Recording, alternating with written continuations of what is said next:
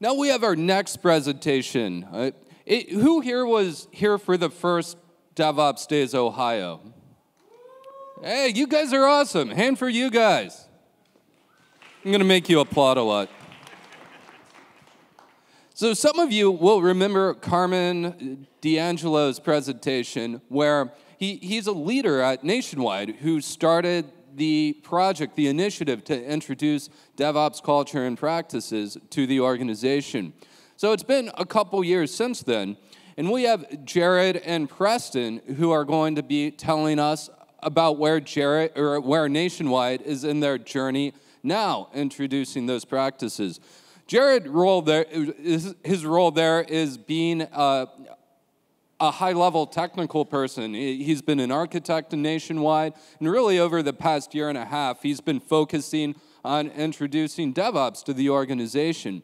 And then Jared is they call it a consultant, but he goes throughout the organization and talks about DevOps and how the practices can help Nationwide accelerate delivery. So big hand to these two folks. They're going to be sharing their story with us now.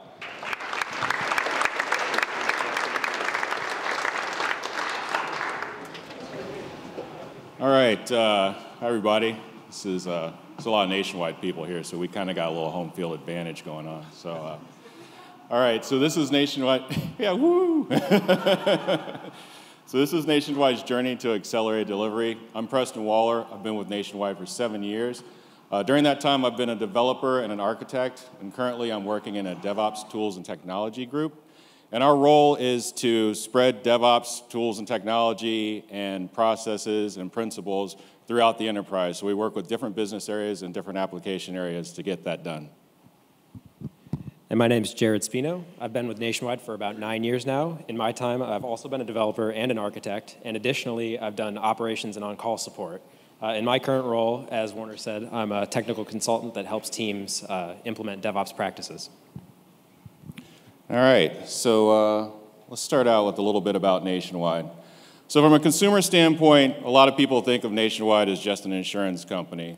But because of our banking and retirement plan, we also have a little bit of a space in the financial area. So from a consumer, we're number one in small business insurance, pet insurance, 457 retirement plans, farm and ranch insurance, and corporate life. And we have members in every state in the US. From an employer standpoint, Nationwide's been in business for 90 years. We have about 34,000 employees, and for the past few years, we've been on Fortune's 100 Best Places to Work. So to have an organization like that, you need a really good IT organization to support it. So for all of the work that we do, we have about over 200 agile lines, and I think we said it's about 210. We were talking about this yesterday. So within those lines, we have over 2,600 developers and testers. And those developers and testers, they span quite a bit of technology. You got everything from JavaScript, Java, Ruby, Groovy, Perl, even all the way to COBOL. So this, it's quite a big range. I like it. Yeah, COBOL. All right. And then that group of individuals, they handle and do new development for and also maintain over 2,500 applications. All right? So we're going to talk a little bit about how our agile lines work, just really quickly. So right now, our agile lines, we're really good with our design, our develop, and our testing. We do a lot of work right there, and we're always innovating, and we're always getting faster at what we do. Now, the problem is when we do that, the work coming in and the work going out, that's where we have a little bit of a slowdown. So on one end, we have really a complex planning process for every project. So the way that we work is annually groups are given a budget, and they have to take that budget and do all kinds of planning for all the projects that they want done for the year. So with that complex planning process, what ends up happening is there's a lot of people on the front end doing a lot of work, and then what happens is we actually end up spending about, for every project, 60% of the budget before anyone even writes a line of code. So, yeah, COBOL's shaking his head over there. He understands what I'm talking about. So on the other end, we have a very time-based process for delivering our projects to production.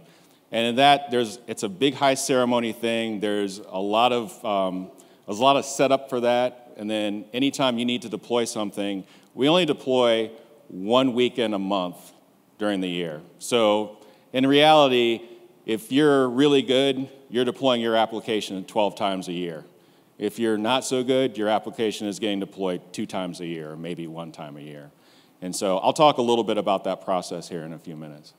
So, all right, so this is our journey. And now, this is a little bit strange because even though it says where we've been and where we're going, aside from the move from waterfall to agile, we're really closer on that side of where we've been with everything else in the architecture, release, and infrastructure role. So I've talked a little bit about how we have our development teams are agile teams. But for the architecture, so like I said before, the way that we do that funding and the way that we do that work, we actually end up architecting these monolithic applications. So you might have some reusability in your code, but most of that reusability is within the same application. You're not using that reusability to go outside of other applications. And so having that kind of interdependency, if there's ever a problem in your application, you might have a problem and you fix that problem, but then you might accidentally break something else in your application.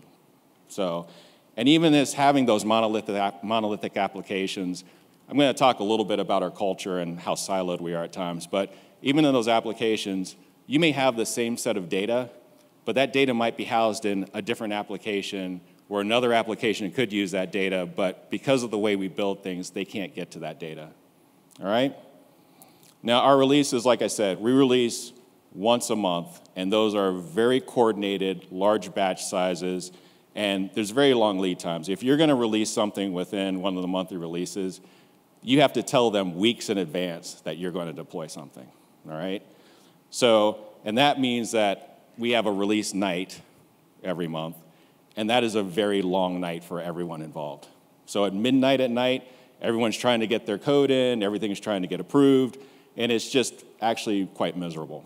So, there's a couple of years ago, do you guys remember the old Nationwide logo? It's a boxy, called it the frame, all right? But now the new Nationwide logo is the eagle with the N behind it. So a few years ago, I was a developer, and I was working on a project, and we had a login screen that had the boxy frame logo. I had to change that logo to the new logo, all right? So when I started doing that work, we missed the window for the release that was happening 2 to 3 weeks later. So I made a change, which took I'll be generous and say it was 10 minutes. It was probably more like 2 minutes, but let's just, say it was 10 to make it seem like I was doing it a lot harder than it was.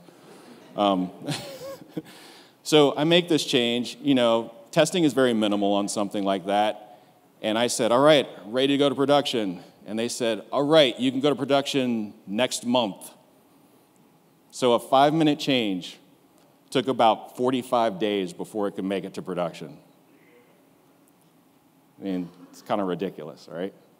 So, all right, so for our infrastructure, most of our infrastructure is dedicated, it's on-prem. We have 2 data centers, and then we have other places where we have a lot of test infrastructure.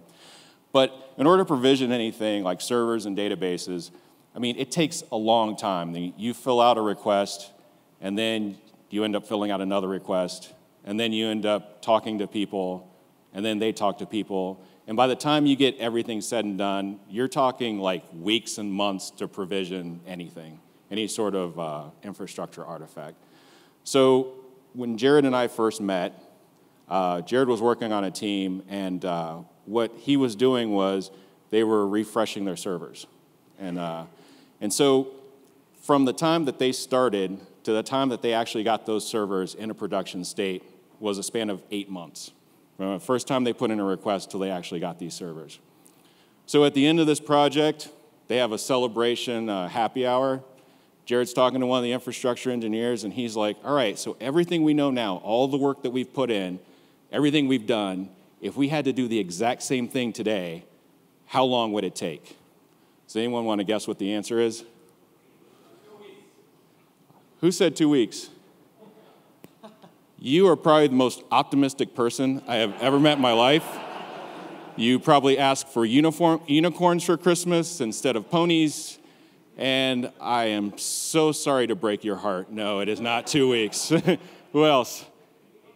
8 months, exactly, 8 months. All of the manual process and everything was exactly 8 months. So, that's getting kind of, unacceptable. Now, to our credit, we've been doing it this way for a long time. And what we've sacrificed in speed, we actually have really great quality with the things that we build. But, since we've been doing it for a long time, as time has gone on, the tools to build software and develop it quickly, and quite frankly, just the philosophies that we have on how we develop software has changed. And in order for us to stay competitive, we're going to have to move on from this model to a different model. So as we said, where we're going, you can see that DevOps is just a small part of this. And, we're going to have to break things up. These monolithic things are going to have to get broken up into pieces like microservices and APIs. And then our small batch size, we're going to have smaller batch sizes. Because with smaller batch sizes and more frequent deployments, we're going to have a lower risk than what we have now. Because that means 1 week in a month, we have a really large risk for what we're doing. And so for infrastructure, the same thing. We actually have some testing parts where we can deploy infrastructure in a matter of minutes. Jared's going to talk about some of our experiments that we do. And during that time, we have these show and tells where we bring all these leaders in so they can see some of the stuff that we're doing. And there's one show and tell that Jared was talking about some database thing, and he said, yeah, well, I got this database set up, and we use this new team, and we went from having to set up a database for 5 days down to 5 minutes. And you could just see people's faces. There was like the shock and awe of, oh my, you went from days to minutes. In reality, the shock should have been, it took you 5 days to do that? That's where the shock should have been. It shouldn't have been that it was 5 minutes, all right? All right, so to get to where we're going, we know that we're going to have to change the way we work. I mean, the way our culture is our teams are very siloed. So what we're going to have to do is we're going to have some interdependency between these teams, and we're going to have to break those silos down. So even if we have 2 teams that are working on the same projects, we really have to get it to a point where they're communicating more and the priorities are the same for those projects. Like currently, we pull in work and we put it in Rational Team Concert, and then there's some integration there for how we do our releases with Urban Code Release. Now, the problem is that the team that administers RTC and the team that administers UCR, 2 totally separate teams. Not just totally separate teams, they sit in 2 totally separate buildings. So if you think about it, if there's an issue on either end, you may not have that same priority on the end that's not having the issue. And we need to take a step back and look at it from a higher level and look at things in a systematic way instead of the way we're looking at them now. All right, so, we can't just go in and just say, all right, one day, everybody, we're going to do things completely different because that would make mass chaos. So Jared's going to talk about how we're taking 2 of our lines and how we've eased some of the DevOps principles into the organization. Thank you. All right, thanks, Preston. So yeah, as Preston said, with 200 lines, no change is really easy. So when we went about doing this, we wanted to try and figure out how best to get some experiments done, get some knowledge under our belt without changing everything immediately. We really wanted to run this kind of using the principles of Agile and DevOps, right? We do it with iterations. We have work that comes in small batch sizes. We're doing test and learn. So our goal is to get something out there. It doesn't really need to be fully polished. Just play with it, see if something works. And if it doesn't, okay, great. Failure's also part of the process. We'll try something, we'll move on, we'll try something else. Yeah. Yes, absolutely. That's too bad. It's very hard to read up there. Okay, so in the top corner up here, what we've got, it says it's the DevOps leadership team. So this is the team that's kind of prioritizing the backlog of work that our model lines are doing. They have ideas of their own that they're feeding into that backlog, but we really want this to be practitioner-led. So I'm not sure if you can really see it on here, but these are our model lines. We have 2 of them today. The model lines are closest to the work, so they're the ones that know where they need to change. They know where their bottlenecks are. They know where they're having issues. So there's arrows feeding back up into the backlog. And actually what we discovered was that the model lines would come up with ideas for things that would make them more efficient that the leadership team never even thought of. So that's very important to the model, the way this works. Additionally, it's important to mention that these model lines, they're actually doing business value work still. They're not just playing with DevOps and seeing what happens. They still have work that they have to deliver and get out in front of our customers. So with that in mind, when they do an experiment, they're doing it with real work, but at the same time, we want to kind of prime the experiments for them so they don't have to spend a bunch of time setting up tools or learning how to get some process working or some new technology. So in the bottom left corner here, we have what's called the DevOps platform team. That's actually the team that I'm on now, and actually so is Preston. So what we do is we take new tools and new technologies and new practices, and we kind of experiment with them, get them set up so that the model lines can be ready to go as soon as they get some work thrown their way. Finally, in the top right corner, we have a governance team. So it's easy for the model lines to do things that just impact them, right? If you're just inside the line, there's not really a lot of risk of impacting anybody else. But with the types of changes that we want to do, it can have broad, sweeping effects across the entire organization. So while we want this to be practitioner-led, we actually have support all the way up to the highest levels of executives in IT. So that governance team is made up of several executives across Nationwide and also 2 of our CIOs. And they can kind of give us the air cover to do things that maybe other teams aren't quite ready for or aren't understanding why we're doing it. It's very important to the model. The last thing that I want to mention is that right in the middle, we have the 2 arrows facing off against each other. So sometimes we try something, or we have an idea for something we want to try, but maybe we have more than one idea. We actually have the teams play off of each other. They're actually kind of competitive, so it worked out pretty well to throw different things at them and see what worked better. But we do A/B tests, and we see which idea works the best. And out of all the ideas that we find that we think are the best, they go back up to the leadership team, and then it's the leadership team's job to figure out how to operationalize that across all 210 of our lines. They do things like using systems thinking, because when you have so many teams, you really have to think about how you roll things out so you get consistency and you get people following the right practices. So before I move on to the next slide, I'm going to throw a few people under the bus. Josh and Brock are sitting over here, and they're actually on one of the 2 model lines. So if you have questions for them, they would love for you to come up and talk to them after this talk and see how it's been going. You can get it directly from the practitioners. All right, so how are we getting things into this backlog? What are kind of our guiding principles? So we have 7 principles here, and there maybe are a few other ones as well. But we've really been using the DevOps Handbook as a guide. We found that, reading through that book, you get a lot of ideas about what you can do to kind of improve your organization. So things like version control everything. And this doesn't just apply to code. It's infrastructure, it's configuration for your CI/CD tools, it's your test data. If everything's in version control, then the risk of changing it is that much less, right? If you put something in production and it breaks, well, then it's easy to just revert to the previous revision and you're back in a known good working state.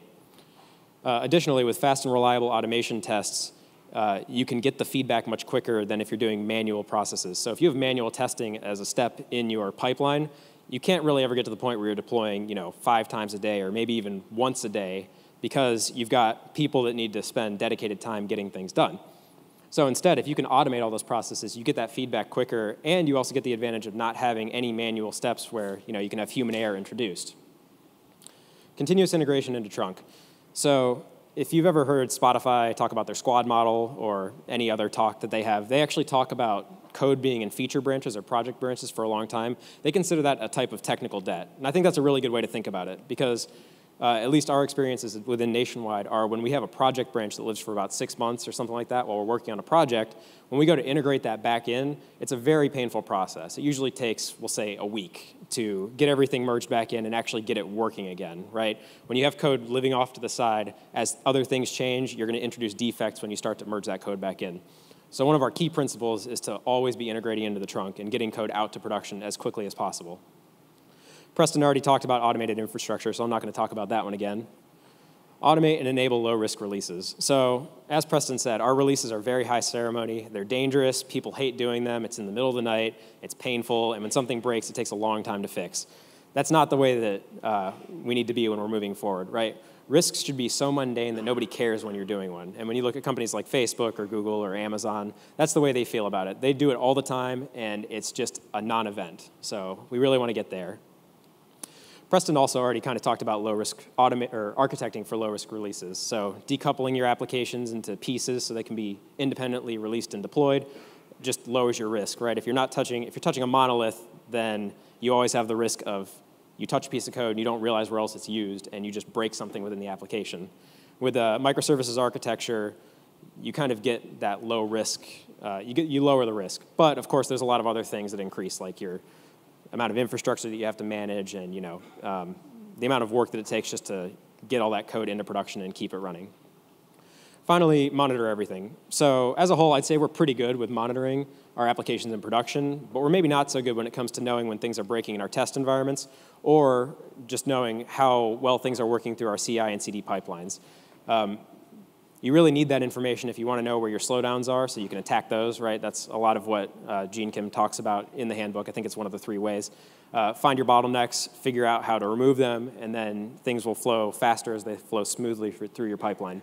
So historically, we haven't really had good insight into when things are breaking. So that's all well and good, but let's see some results, right? We can talk about this all day, but since the beginning of the year, our model lines have actually been running experiments, and we've seen some great successes out of them that we've looked to start to try to operationalize across the company. First of all, Nationwide historically has been on Subversion as a version control system. We use a couple of other ones as well, but the majority of the company uses SVN. At the beginning of the year, our 2 model lines were the first 2 lines to transition over to Git and GitHub. And what we discovered was that GitHub just works better when it comes to doing things like merges.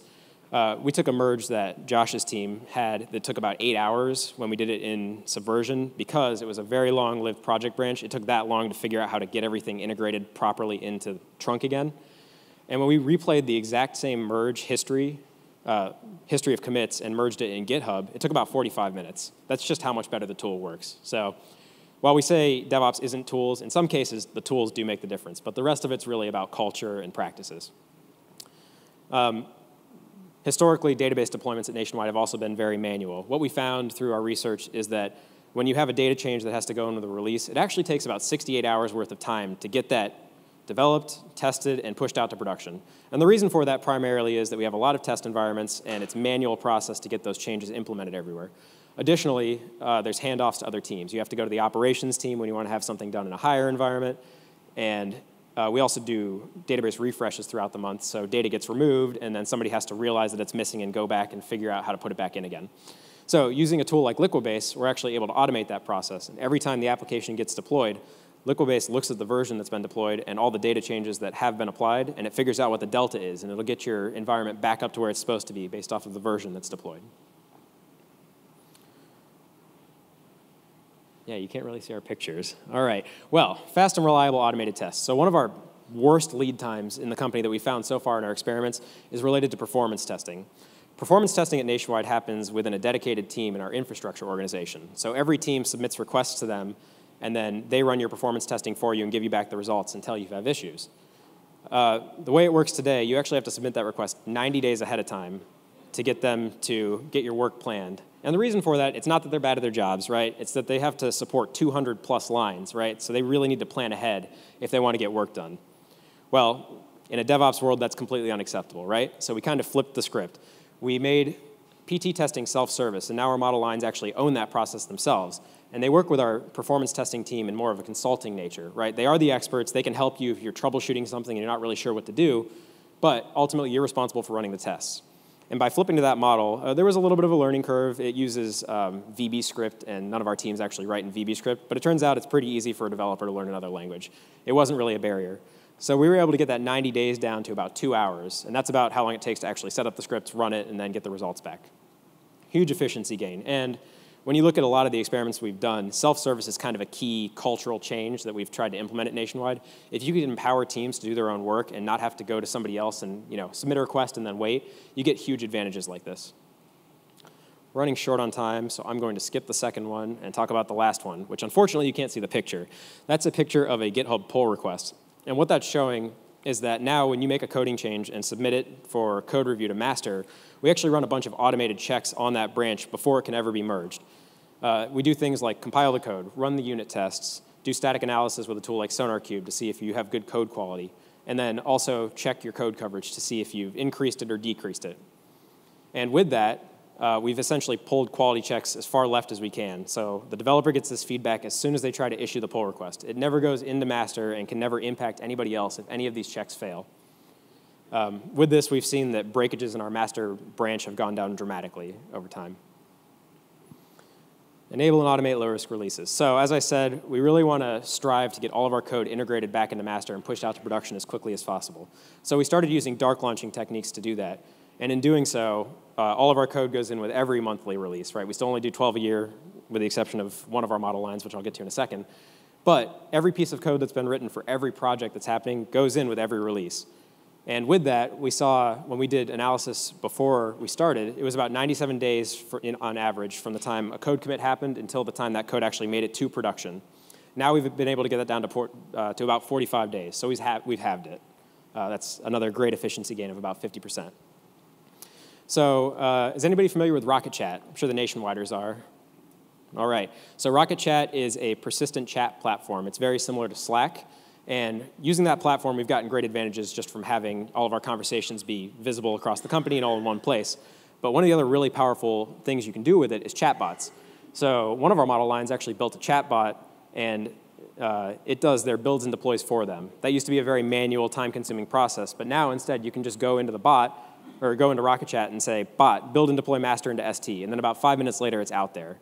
So great efficiency gain. Additionally, we actually found that there was kind of a barrier for people learning our build process. It's kind of complicated, but now there's really no barrier, right? It's so easy as just typing a sentence into our chat platform, and then you can deploy code out into any of our test environments. All right, so this is probably the coolest one that we have. Doing release when ready. We really want to get away from this time-based approach and start going with a certification-based approach to getting code to production. If you can prove that your code is high quality and that it's good to go, then why should you have to wait until the monthly release to do it, right?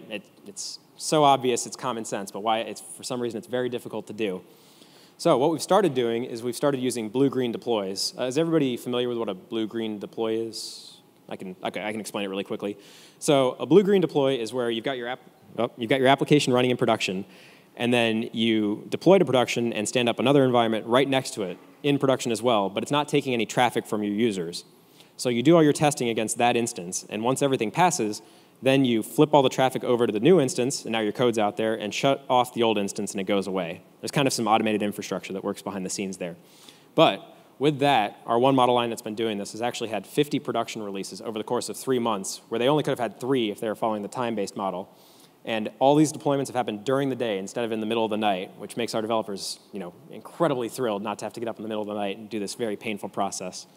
So we've seen huge gains there. We're actually working on operationalizing this across the company. Any team can actually start to pick this up. We're not quite there yet, but it's getting close.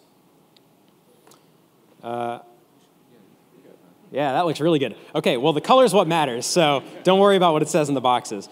So one of our model lines, this was actually something that our model line kind of brought up to the leadership team. They said that they were having an issue where code was breaking in their build pipeline, and it wouldn't get deployed to their ST environment where they do their regression testing every night. It takes about 8 hours, so they have to do it at night. Now, that's a different problem. That's because we have a large monolithic application. But the fact still remains that the deploys weren't happening, and they were missing out on a whole day of testing. So work would start to pile up, and then you'd have that much more to do the next day. So this was actually a super easy fix that Josh worked on with one of our other leads on the team. And this is actually, not that you can read it, it's an off-the-shelf plugin for Jenkins that shows you the status of all your projects. And this is actually sitting in their team space on a 65-inch monitor. So it's so incredibly obvious when the build's broken that you don't actually have to be in their team space to see it. As soon as you turn the corner in the building, you can tell if the SSC team is green or if they've got something broken and they're working on it. This decreased the time to fix breakages to, or at least to knowing that there's a problem, to within minutes instead of hours or maybe even a day. All right, so I'm going to turn it back over to Preston, and he's going to talk about how we're going to try to spread these concepts across the company. Okay, cool. All right, so what you see here is, what Jared said, we want this to be very practitioner-led, right? So we don't want it to be that, from on high we come down and say, you're going to do this and you're going to do this right now and you're going to do it this way. We want the practitioners to, get a feel for what they need to do so they can make this journey on their own. So this actual graphic is something that's being sent around to every application area. And where it says outfitters, you can't really see that, but that's really just our standard enterprise applications that we have. There's like GitHub, Splunk, Urban Code. And so every application area has that base start. They have those applications. And then what we mean is like everyone's going to start at base camp, and on their DevOps journey, they're going to make their path all the way up to the summit, right? So what we're telling people to start with is the first thing we really want them to do is to start out with DevOps Handbook book clubs. And there's a couple of reasons for that. One reason is we want them to understand what we're trying to accomplish. And another reason is we want them to understand why we're trying to accomplish that. You know, it's easy to tell someone what to do, but when they understand why, it really clicks in their head. And the third reason is every application area is going to have different stumbling blocks. They're going to have different problems. And what we want them to do is while they're reading this book, identify what those problems are, and that'll help them make their path up this journey, all right? So, because every application area is going to have something different, okay? So, as they go across this journey, if you look in the corner there, we got a compass, and this is what we call our true north. So, the State of DevOps report, there were 4 metrics that they say were important. There was lead time, mean time to recover, deployment frequency, and change rate success. All right? So what my team is doing with the help of other teams is we're trying to create a dashboard, an enterprise dashboard for every application area so they can track those metrics. And they can see their metrics versus another application area's metrics. And so as they move up this path, their lead time and their mean time to recover should go down, and then their frequency of deployment and change rate success should go up.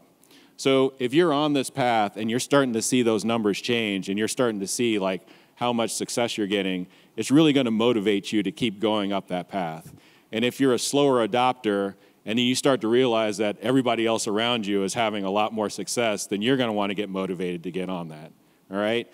And a big deal of this is, like I said, we really don't want to have this as a mandate that's coming through. At the end of all this, we want everybody to feel like they own some part of this.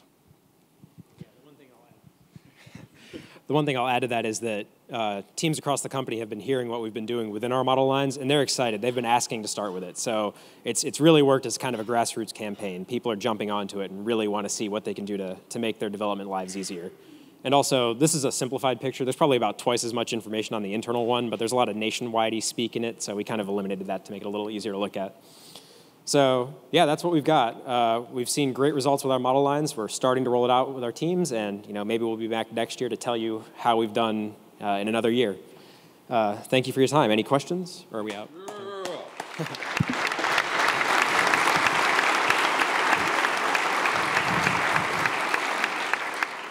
All right, we have time for maybe 1 or 2 questions. It depends how good your questions are. Who's going to be first at the mic over here? All right, this gentleman, because he's closer, and then come on, queue on behind him, please. With regards to the adoption with other teams, trying to bring them along on that journey, get them to base camp and so forth, have you had a lot of conflict in that process or teams that say, it's more comfortable or more safe to do it my way versus getting to base camp?